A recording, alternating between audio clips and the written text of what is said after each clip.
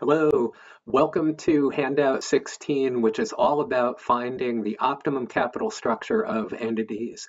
We've seen several times this semester that a project in general, if it's worth doing, it's worth levering. And what I mean by that is that if you do a project with some leverage, as we saw with our Cowboys versus Conservatives and a couple other examples, we can increase our ROE. Good things can happen for owners in good times. But this is a bit of a double-edged sword because it also is always increasing our risk of bankruptcy at the same time. So that sort of leads us to question, well, where's the balance? What would be the optimal amount of leverage to put into a project? And in particular, right now, we want to focus on what would be the optimal amount of leverage for an entity to have to maximize its value, either to its shareholders or to all its stakeholders. And that's what the focus of this handout is about. And we're going to learn some methods for determining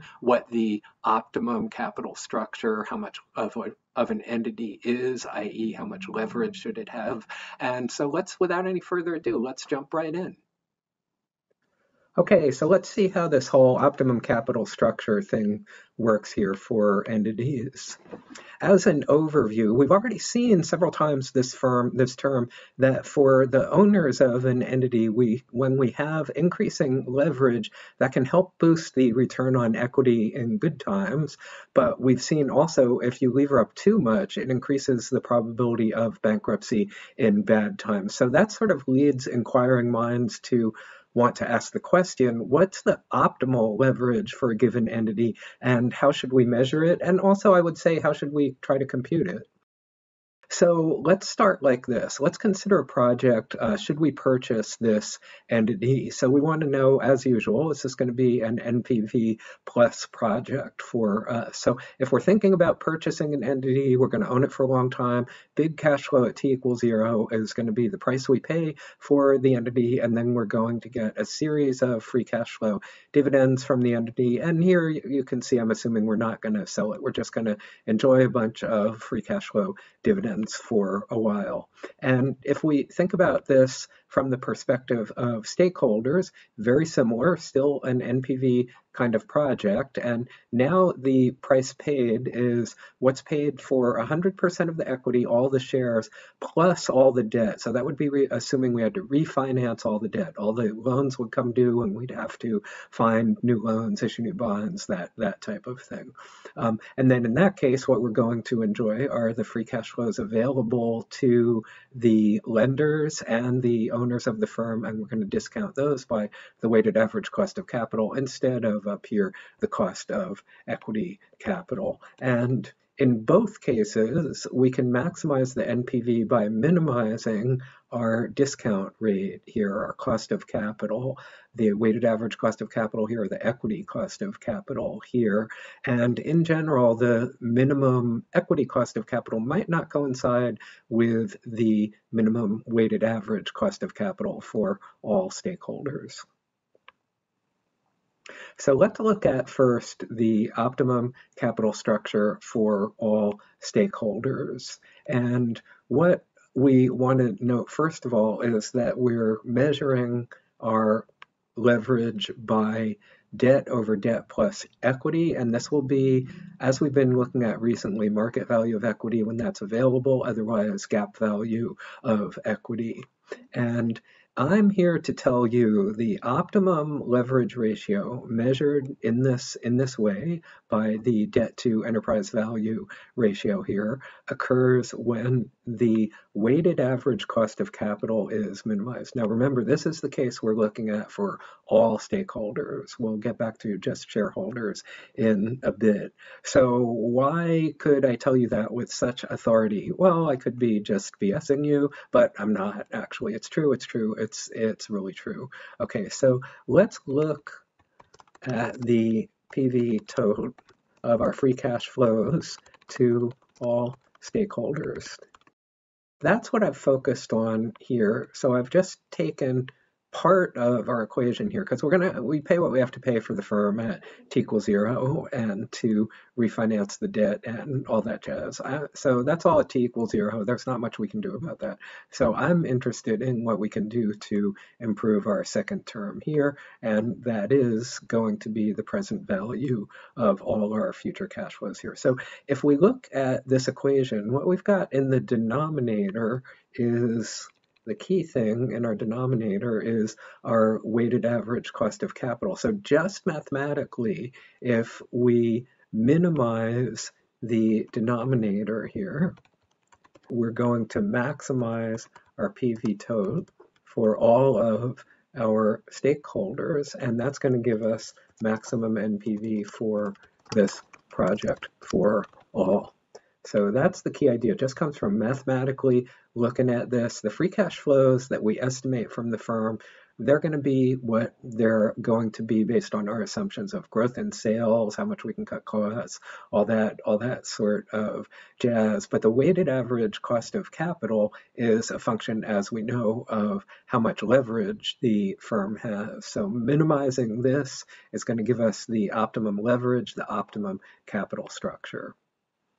So how do we find this minimum weighted average cost of capital that's going to maximize our NPV to all stakeholders? Well, here are the steps. Okay, so first we want to agree, as we've sort of alluded to previously, that we want to measure leverage with our debt to enterprise value ratio, right? Debt over debt plus market value of equity, if it's available, right? Otherwise, just GAAP value of equity. And we can simplify that to D over D plus E. Next up, we want to note that the cost of debt capital and the cost of equity capital both increase with increasing debt to enterprise value ratio, right? And this is true because it's empirically true. As the firm gets more leverage, there's more risk of bankruptcy, which isn't good for anyone, right? It's not good for lenders. It's not good for stockholders. So therefore, as the firm levers up, both debt holders and shareholders are going to demand higher returns on their investment. And that leads to, that's another way of saying, higher cost of capital for the firm. So we're going to have to estimate the cost of debt capital for a given firm and the cost of equity capital at various levels of leverage. And we're going to use market data for RD in particular for the cost of debt capital. And we'll probably use CAPM and Hamada's equation for the cost of equity capital. And we could use something like the opportunity investment model or something like that also, and it would be helpful if it were spelled properly. And then, once we've made these estimates, for each of these various levels of our WD and WE, in particular increasing WD here, we'll compute the weighted average cost of capital, and we're just going to look at all of these, and we're going to see which one corresponds to the minimum weighted average cost of capital, and that's going to be our optimum debt to enterprise value ratio. And why is that true? Again, that's true because when we make this minimum, we make this denominator minimum, and therefore the present value of all these guys is maximized. Okay, so let's jump right into an example. Let's look at Super Consultants Inc., or SCI, and let's find the optimum capital structure for all stakeholders. So what are the key features of this firm? It provides consulting services to small and medium-sized businesses. Sounds good. Stable, steady business with stable future prospects. These are our usual simplifying assumptions that makes the accounting so much nicer for us. So the key thing here is going to be slow to no future growth. As we saw in the previous chapter, that makes everything very simple accounting-wise for us. It's a well-managed business, and right now it's debt-free. So D over D plus E is equal to 0 right now. So TTM operating data, how's it been doing for the past year? Well, its tax rate has been 40%, and since it's a stable company, that will be true going forward, has debt equal to zero, as we just noted. All of its revenue is collected immediately. All of its expenses are paid immediately, so that's great. That super simplifies the accounting. There's no accounts receivable, no accounts payable, any stuff like that. It's got no PPE, so we don't have to worry about depreciation. And you might be saying, hey, this is too artificial, but it's really actually not for this type of consulting company. If you have a consulting company like this, you're renting office space, that sort of thing. It really could be true that effectively you have very low or no accounts receivable, very low or no accounts payable, and definitely you wouldn't have any PP if you're just renting space month to month or something like that. All right, so now let's see how their operations have been doing. So what are we going to look at? The income statement. So they've got 88, let's say million, what the heck, they've got 88 million in revenue in the past year. Let's make this annual. And because, again, it's a steady state firm, that was true in the most recent year, it'll be true this year, it'll be true the year after that.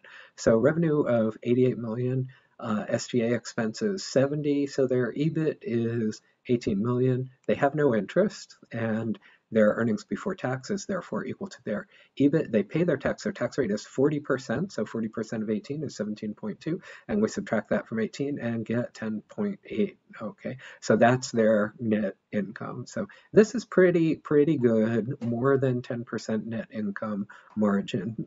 If it's steady and reliable, that's not bad. So SCI's CFO, God help her, asks us to find the optimum capital structure of the firm using this minimum weighted average cost of capital method and the corresponding weight of debt and debt cost of capital and equity cost of capital for the firm. So she provides us, to get us started, she provides us with some additional information. The risk-free rate at the time, she believes, is 6%, and she's gone out and measured that by treasuries. The market rate, this is going to be for CAPM 4RE, the market rate of the stock market on average annual return right now, 11%. She believes the tax rate, we've already learned, is 40%, and that is tax divided by EBT, where we assume that EBT is equal to taxable income, which has been our assumption pretty much all along. So our strategy to figure this out for the CFO is, let's consider 1, 2, 3, 4, 5, 6 different levels of leverage measured by debt to enterprise value ratio. And for each one of these levels, what are we going to do? We need to estimate the cost of debt capital and the cost of equity capital. And remember, these are going to increase as our leverage ratio, debt to enterprise value ratio, increases. And for each one of these, we will compute the weighted average cost of capital, which we already know how to compute. Here's the formula for it again. And so when we're done, we're going to have weighted average cost of capital for no debt, 20% leverage measured by debt to enterprise value, 40%, 60%, 80%, 90%. And now it's pretty simple. Once we've got all of those, the case with the minimum weighted average cost of capital is going to be the optimum leverage for this firm. And with that in our pocket, we will report that, as well as the optimum weight of debt, the cost of debt capital, and the cost of equity capital. Back to the CFO.